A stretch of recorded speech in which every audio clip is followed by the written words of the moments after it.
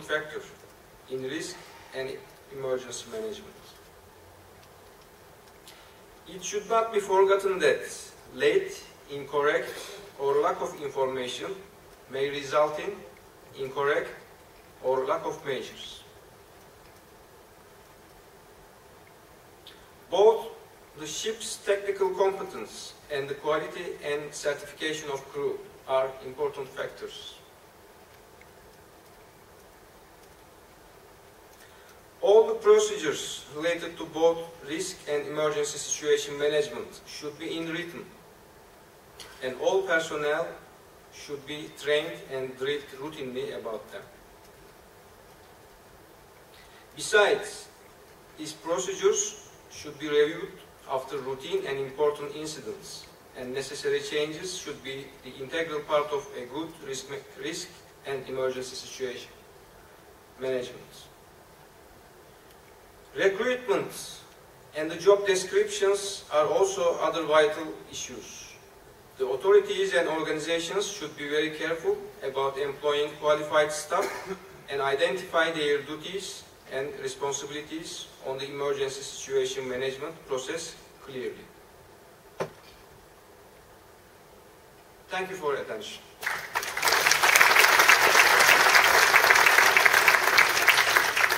Okay, thank you, Tathan, for a detailed presentation on emergency situation management. Before I introduce the next speaker, I'd just like to remind participants that, or take the opportunity to remind participants that Turkey is hosting the VTS Symposium in 2012. For those of you who haven't seen it yet, there's a very nice booklet available on the desktop just behind the sound people out the back there. Our next speaker is Captain Terry Hughes. Terry's another shipmaster come ashore. He's also been a senior lecturer in Principal Maritime Studies and a specialist in simulation as well as VTS operations and training. Terry is also a fellow of the Nautical Institute and Royal Institute of Navigation. You wouldn't believe it, but a younger brother of Trinity House, chairman of the Personnel and Training Working Group of the IALA VTS Committee. Terry also likes to be referred to as the Mad Hatter of VTS. Thank you, Terry. Thank you, Neil.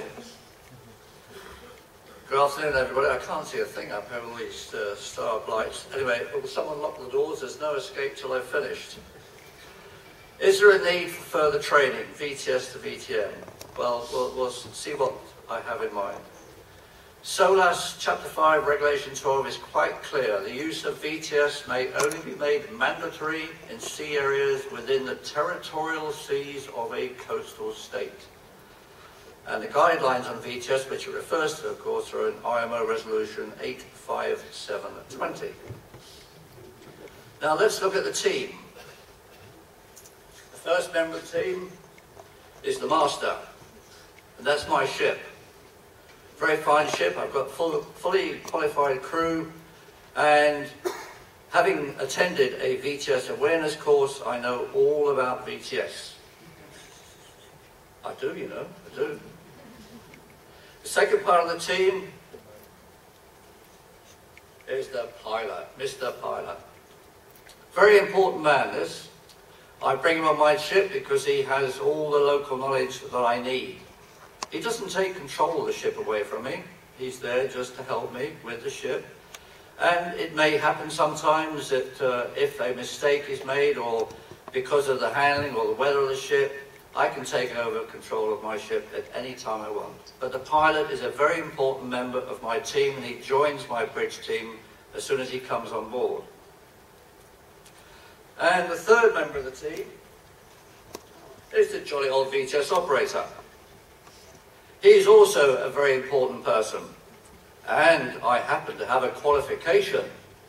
I am a qualified VTS operator, and the beauty of this little piece of paper I have here, I got my accreditation at an organisation that was actually accredited for VTS training. It's very important for me to have this piece of paper because it means I can move on. I can move to other ports in the world that accept this. So accreditation is extremely important. So, ladies and gentlemen, that is the team. And being a very good person, and having this piece of paper, I promoted myself as VTS manager. Now this was actually presented to me by a VTS manager, so I assume this is what they wear when they go and play golf or something.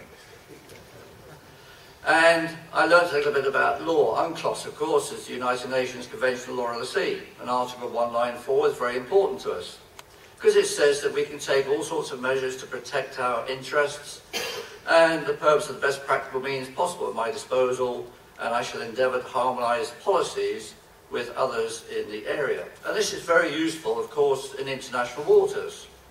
So I then applied for a job at a mandatory reporting system. And being qualified, I got the job straight away. And IMO Resolution 85120 talks all about ship reporting systems. And of course, mandatory ship reporting systems are adopted by the Maritime Safety Committee on behalf of IMO. There are other ship reporting systems in the world which are either mandatory or voluntary.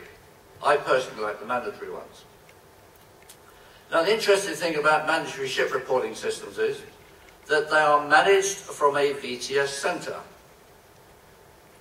They often have VTS in the call sign, and they have similar procedures to VTS. And any navigation assistance which they may have is obviously approved by IMO or through the Maritime Safety Committee. They will provide information, they may even organise traffic, and they may provide navigation assistance, as I already said. So when I, as a master, come into the area with all these acronyms, what the hell am I entering here? Is it a VTS? Is it a Vessel Traffic Management Information System? Is it a Vessel Traffic Centre? Is it, who am I talking to? Very, very difficult for me to know what I'm in, because I'm in a VTS area, reporting to a VTS centre, with VTS in the call sign, and I know that there are VTS operators in the centre. Very, very confusing, particularly as the manufacturers also are selling VTS centres, if you like, authorities, Vessel Traffic Management Information Systems, or Vessel Traffic Systems. Very, very difficult. There's no consistency at all. Now let's look at some of the factors which affect the mariner and the VTS. Some of them are very common, so let's go through them. Confusion. Status. Is it a VTS? Is it not a VTS? Some VTSs are very confused because they've been sold a Vessel Traffic Management Information System. So, are they a VTS? Can I give information? What can I do? Now, Vessel Traffic Management. I can get very pompous here because now I've been promoted. I have now become a Vessel Traffic Manager. I feel very pompous now. Now, the interesting thing about this definition is that the keywords I've highlighted, they're very similar to VTS. Safety, security, efficiency, protection. The only difference now I've got is in all navigable waters. So that we have now a big difference. So if I can have Vessel Traffic Management in all navigable waters, that means, of course, international waters. Does that mean we can have Vessel Traffic Management, let's say, in where there's areas of ship reporting systems? Now, as a ship's master, I'd be very happy to go along with Vessel Traffic Management, but no one's going to take control of the ship from me in the middle of the ocean. Very happy to pass data as long as I know that the data is secure and who I'm passing it to. The interesting thing about VTM, it does not mean vessel control. That's one important thing as far as the master is concerned. But however, VTS is and will remain one of the core elements of VTM, primarily in territorial waters and IMO adopted areas in international waters. I think that's very important. I heard earlier on today that VTM can do without VTS. I wasn't quite sure what that meant, but no doubt I'll find out. Now, Vessel Traffic Management. I have here IALA, which to me is the International Grand Central Station. And during the